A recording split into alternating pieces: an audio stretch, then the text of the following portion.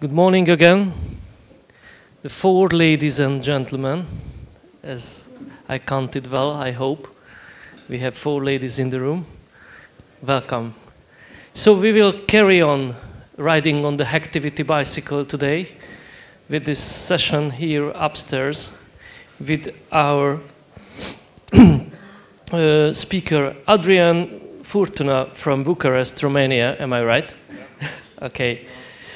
And I suppose we will have a very interesting presentation right now. Adrian currently works as a security consultant and involved a lot of penetration projects against web applications, mobile applications, and network infrastructures.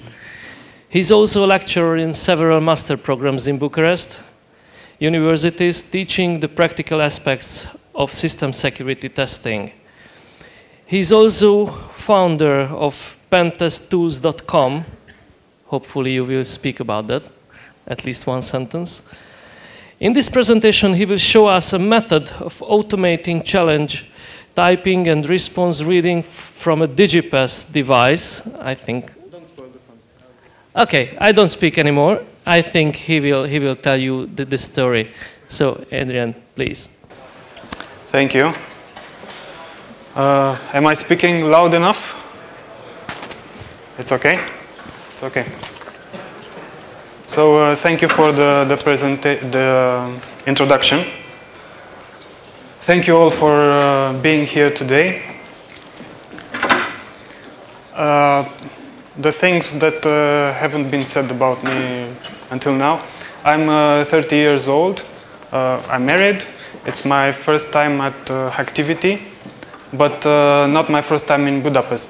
I've been here before and I find it a really nice city. So I recommend all of you who haven't seen the city yet to go and visit, after the conference, of course.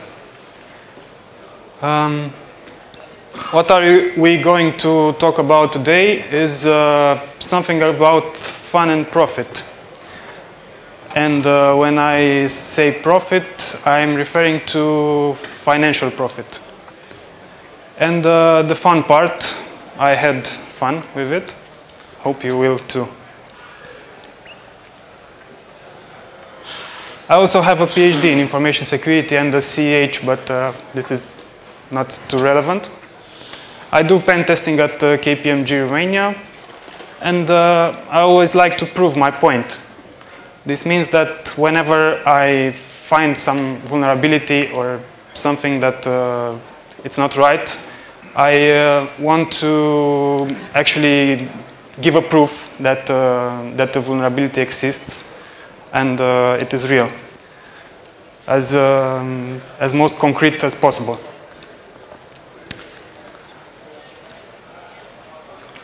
What is this all about? Let's start with the fun part of the presentation. Long story short, I have built this device, which you can also see on the desk. Any ideas what it does, what it looks like from just looking?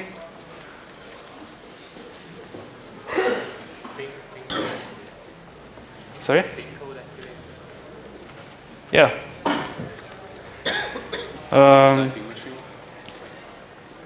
Yeah, you got it almost right. Your colleagues here said it's a pin typing machine. Yeah, my friends told me it looked like a bomb, but it's not really. It's not going to explode or something. But I had some hard time explaining this to the airport control guys, which looked at it very carefully and put me to do some heavy explanation. But I finally passed over it. What you see there, down there, it's one of these. These are called Digipasses, or security tokens. You see that they have a keyboard and a LCD display screen. So this machine applies to all these types of tokens. So can be modified a little bit to apply to all these tokens. They are mainly used for user authentication.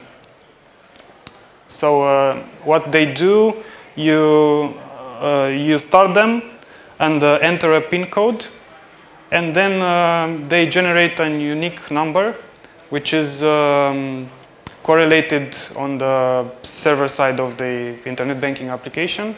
And the bank knows that it's you, the person who wants to authenticate, because only you have that specific device with a specific code associated with your name.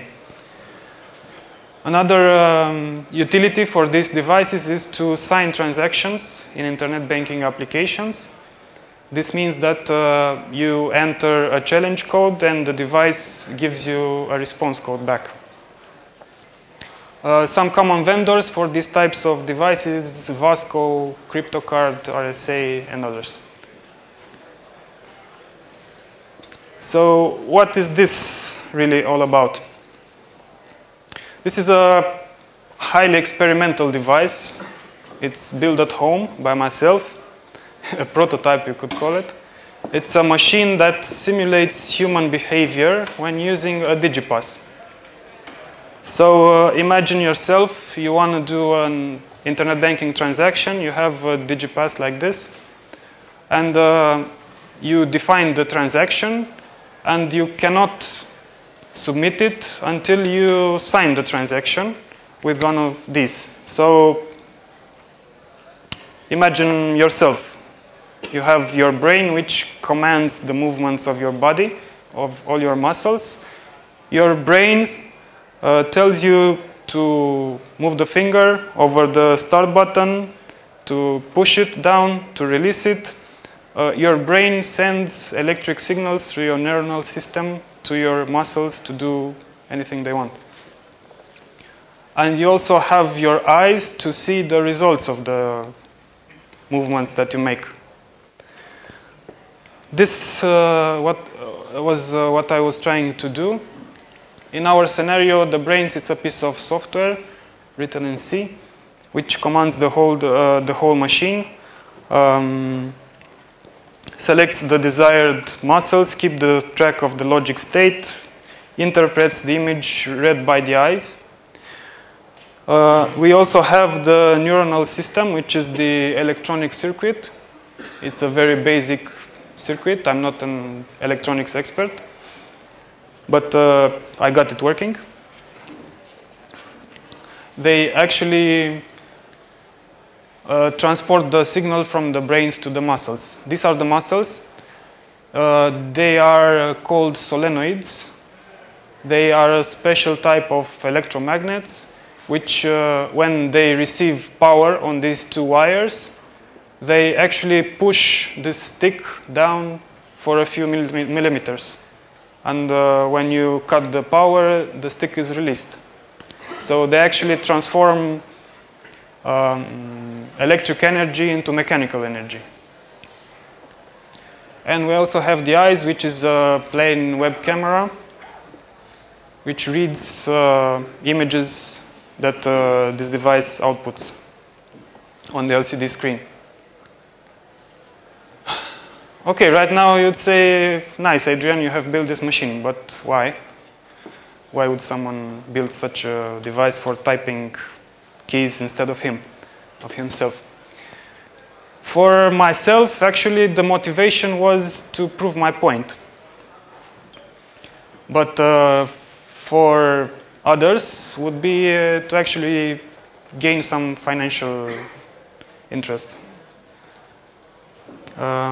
No? Let's go to the profit part of the presentation. If you remember the rounding attacks against internet banking applications, this is not a new type of attack. It's actually, someone has written about it since 2001. And a very good recent article from this year was published by a guy from a cross-security blog. What it is actually, it applies to internet banking applications which use 2 decimals for showing the values that you have into your account. This means that if you somehow manage to transfer into your account a value with, let's say, 4 decimals, this will be rounded to the closest to decimals value. Okay? So you see, if you have a value above here, 3, 4, 5, if it's above 3, 4, 5, it will be rounded to 3, 5. It is below, if it is below 3, 4, 5, it will be rounded to the lowest value, 3, 4. So if you actually manage to transfer yourself this exact amount into your account, you will gain 0.0022 euros from the rounding.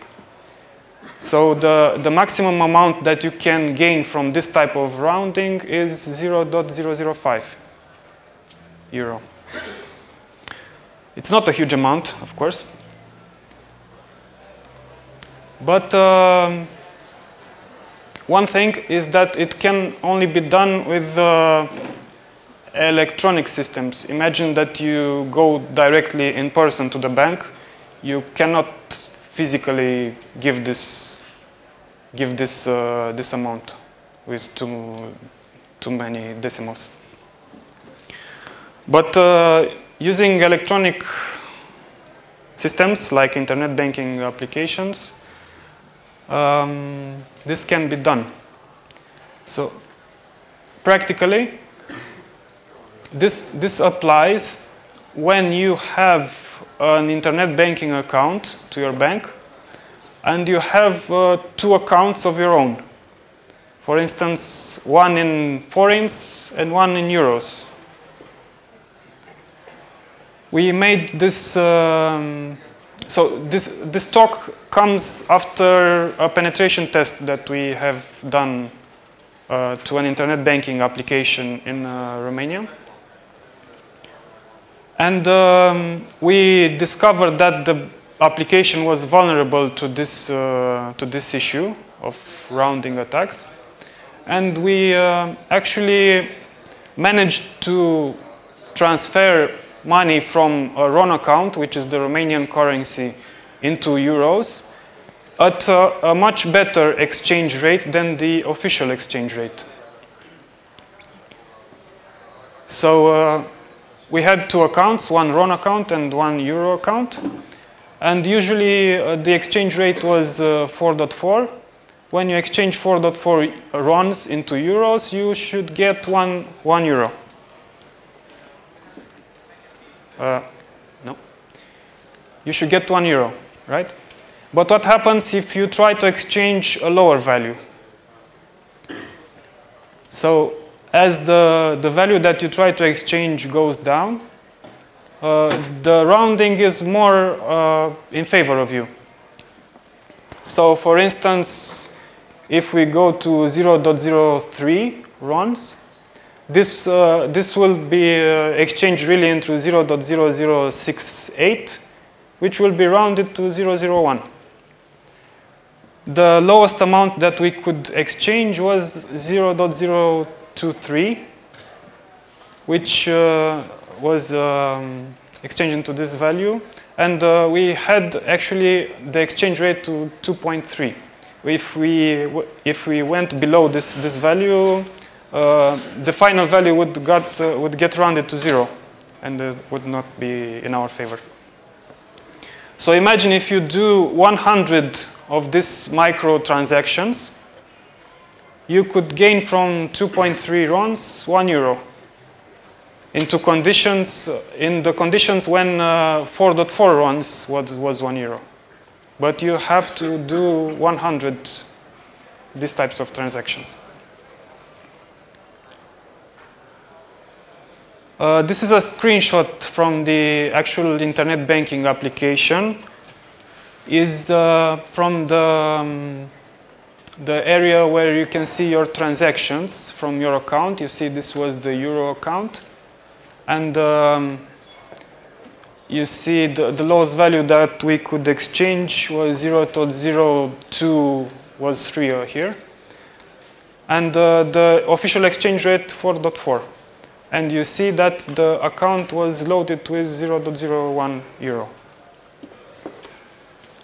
You can actually test this yourself in your own internet banking application to see if it is vulnerable to this or not. I have made a calculation also for forints. I didn't actually test this. But when I did this calculation, 1 forint was 283, 1 euro was 283 forints. This was the official exchange rate. And if you try to exchange a lower value, the best value that I could find was 1.42 forints. If you exchange them, you gain 0.01 euros. This means an exchange rate of 142, comparing to 283, the official exchange rate. Okay. Now we went to the bank, wrote the report among with the other findings. We presented them this finding, and they said, "We know about this issue. We know about it, but there are roundings that are made in our favor also. So given a high amount of transactions, it should be a draw." And we told them, no, this is not true, because a malicious person could intentionally exchange to to make roundings in his favor. They said, okay, it's true that, but we have this Digipass. So there is no way a person can do thousands of transactions manually, enter the code, read the response, send it into internet banking application, and so on. And then I said, you're wrong again. I can prove it to you. So I took it more of as a personal challenge. And they were surprised what it came out at the end. In the normal course of making a transaction, what you have to do, a user enters the internet banking application, initiates a currency exchange operation. The application sends you a challenge code. You have to type the challenge code manually into that device, which is unique for you. The device responds with a response code. You have to read the response and send it to type it into the internet banking application manually. Right now, this phase, which should have been made manually, can be automated with this device. This means that we can do lots of transactions automatically. So this device is a protection, but it's not bulletproof. Okay, now how much money we could earn using this vulnerability? The schema that I see is this one. So you have an initial amount of your currency. You exchange it into euros using lots of microtransactions. Then you exchange it back to your currency using a single transaction at the official exchange rate. So I have made some calculations here, and the final amount equals the initial amount multiplied by a multiplication rate. And you can also see the number of transactions required. So to see an example, if in the RON case, the multiplication rate was 1.9, in the foreign trades case was 2. So you actually, in the foreign case, you actually double your initial amount using microtransactions. But you have to do lots of microtransactions. So you have, if you have an initial amount of 5,800 forints, you can double them by doing 4,000 microtransactions. Okay, this means gaining 20 euros out of nothing. Okay. How the banks should protect themselves if they are vulnerable to this issue.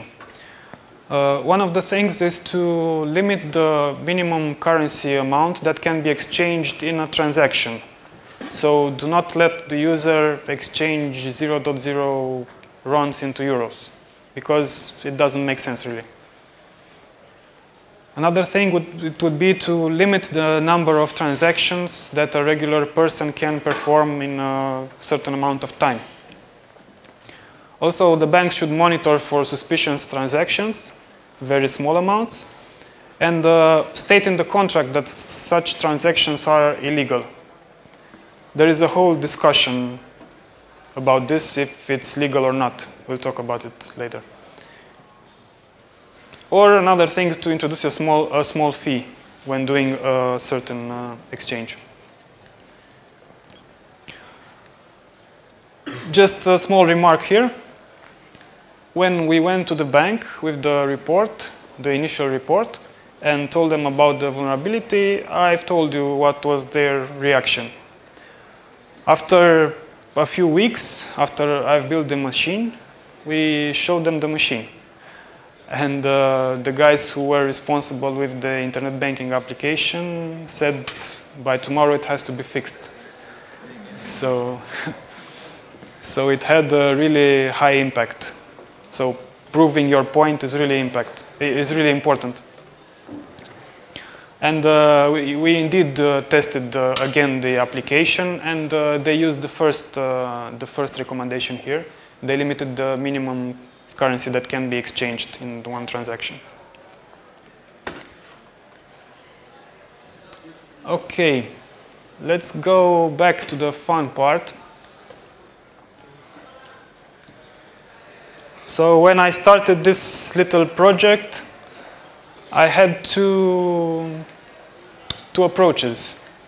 I could have done an internal instrumentation or this external instrumentation. The internal instrumentation, what I mean about it, is to do direct electrical connections on the circuits of this device.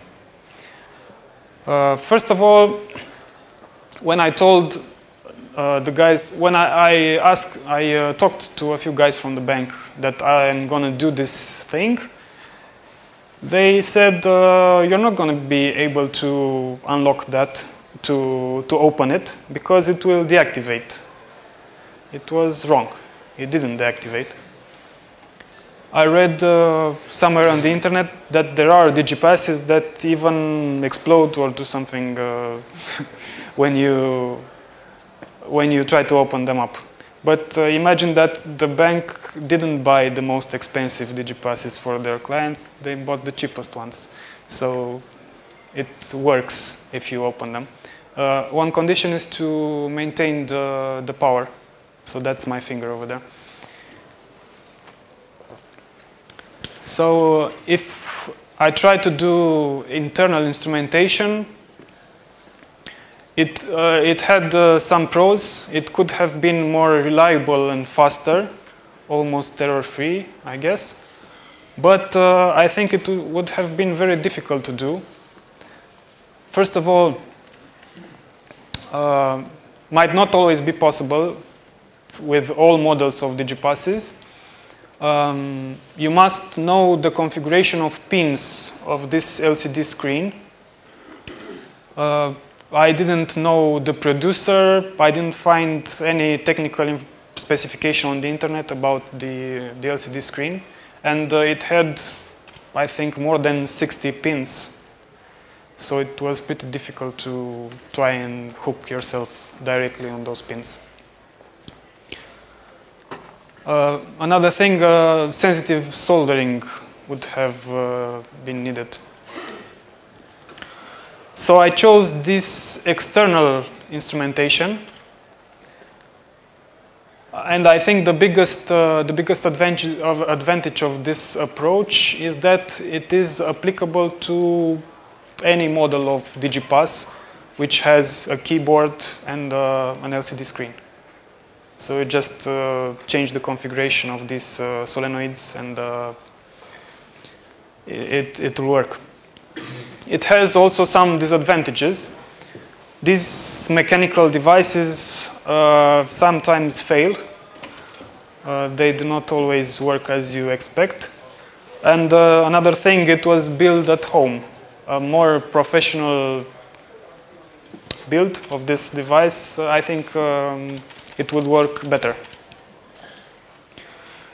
Another disadvantage of this approach is that I use a webcam to read the response of an LCD screen.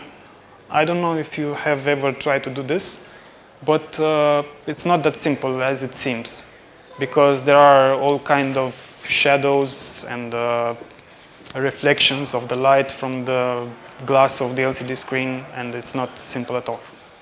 But I finally got it working. Let's hope it will work here with these lights, but we'll try. This is the electrical diagram. I don't know if you see it. I wrote it in Visio, as you see.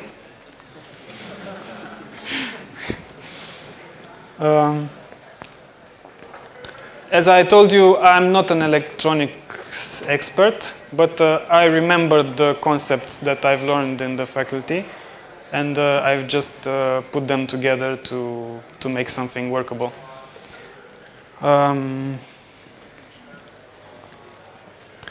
These with M are these solenoids. These are transistors. And a circuit goes from here, from the plus, on this wire to the solenoids, through the transistor to the ground. In this path, the transistor acts as a switch, which by default is closed. So by default, the solenoid doesn't receive any power. In order to open the circuit, we need a current in the base of this transistor. And the current, we obtain it from this device, which is a multiplexer. I have 13 of these pairs, each corresponding to a key of the Digipass. What the multiplexer does, it receives 4 input signals on these pins, which are received through a parallel cable from that ancient machine. I tried hard to find a laptop with a parallel port, but it was the simplest approach that I could take. And depending on the configuration of these input signals, one of these output signals will be, output pins would be activated. So for instance, if I send on the input pins 0, 1, 0, 0, the S4 switch will be activated and will actually press the key number 3 on the Digipass. So it's not very complicated.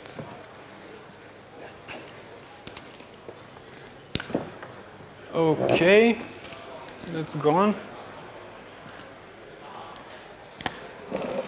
Now with the reading part of the response. You know optical character recognition, right? It's a software that you give it an image, and it extracts the text from the image into a string, right? It should be right. It is right in theory, but in practice, it's much more difficult. This OCR software, I used GOCR and OCRAD, are from Linux. They expect a white background, a perfect background, ideal conditions in order to recognize the characters. As you see, the situation here is not ideal. I found some script on the internet which clears the background of an image and extracts the text. Okay, I thought that this would be the response to my question. So this is the text extracted from the initial image. What do you think? What do you think the OCR software will do? It will do nothing, because these are dots. This is not a continuous line. Even you as a human see it as a continuous line. It is not. These are dots. So the OCR software says, no, I don't know what is it.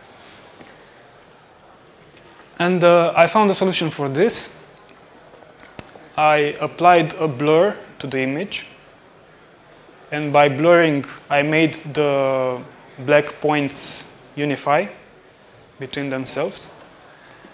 And then I applied the threshold, and in order to select the black points with the value of black above a certain threshold. And this gave me a rather straight line in which OCR software could recognize the characters.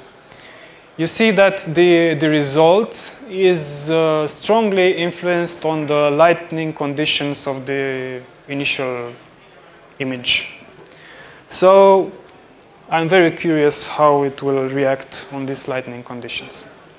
But I can tell you from experience that you can find, I mean, it's easy to find a room with proper lighting conditions.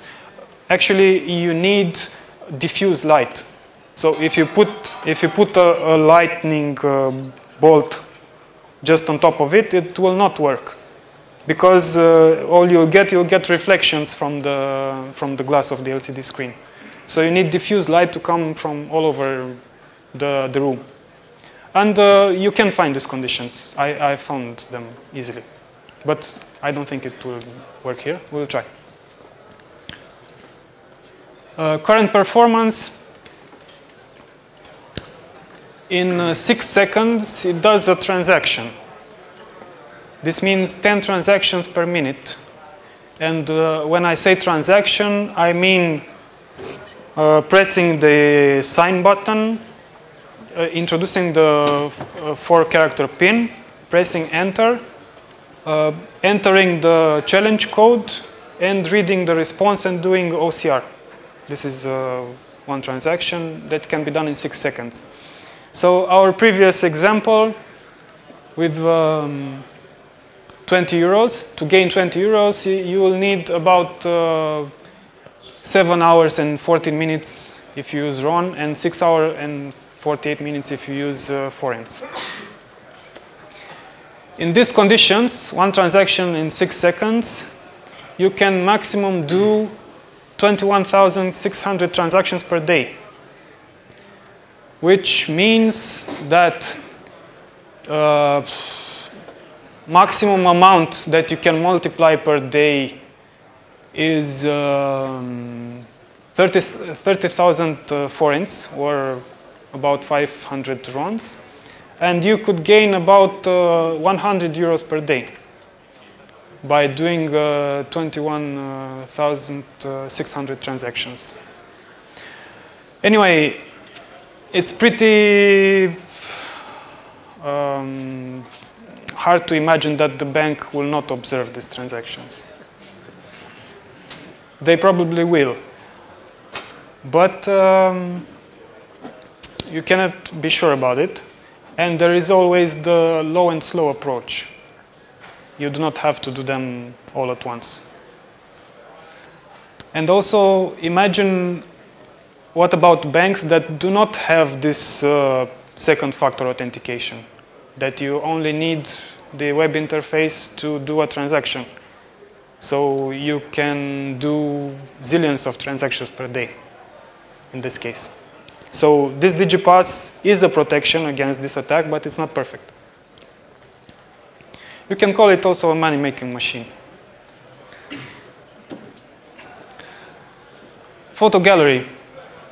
These are the steps that I took for building the machine. This was the first proof of concept. Any idea what this box is from?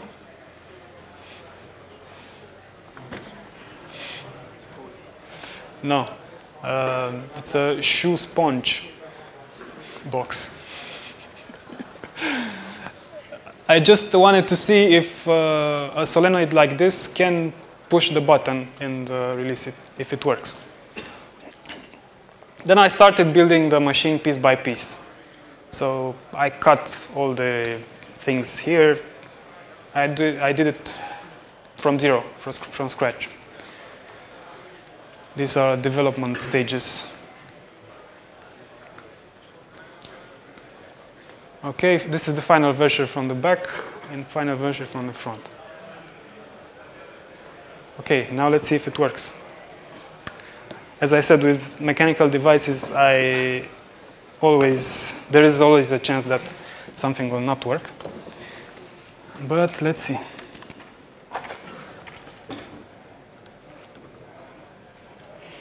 Okay, I have to plug it in first.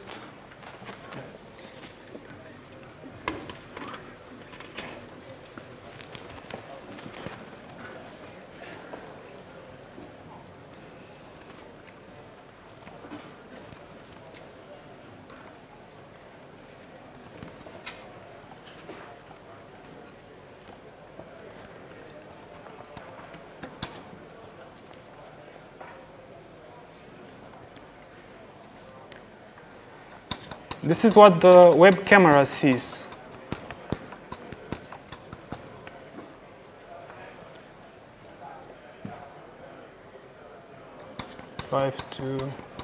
Yeah. So what I do, I choose a random challenge code.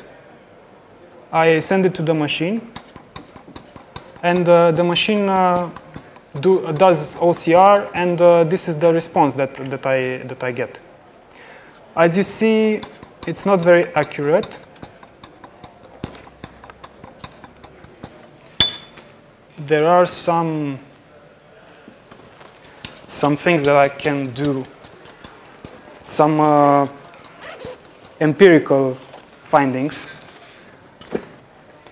So this thing is something that diffuses the light. And from what I see, the light comes stronger from there. And I can try to put this here.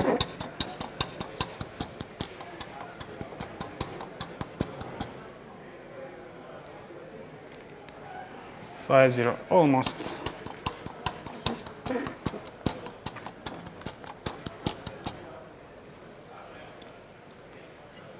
Yeah, the last digit, it's a little bit problematic. But I don't know if you see it there. Yeah, something like this. I can make it go stronger, faster if you want. So let's put it to the fastest mode.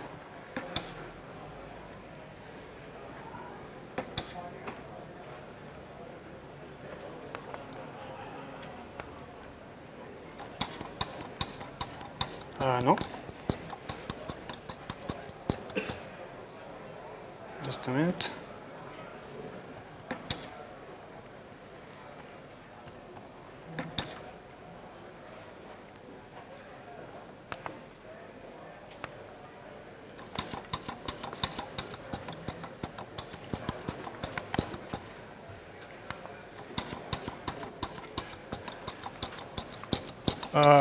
Can you help me to turn a little bit off the lights from there?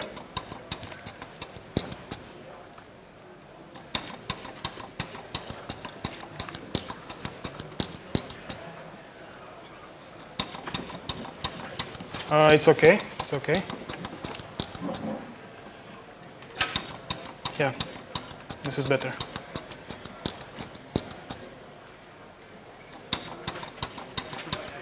Something like this. Anyway, you can find proper conditions for the OCR to work. Okay, this was my presentation. If you want to see it, come and see it. Thank you very much for attending. And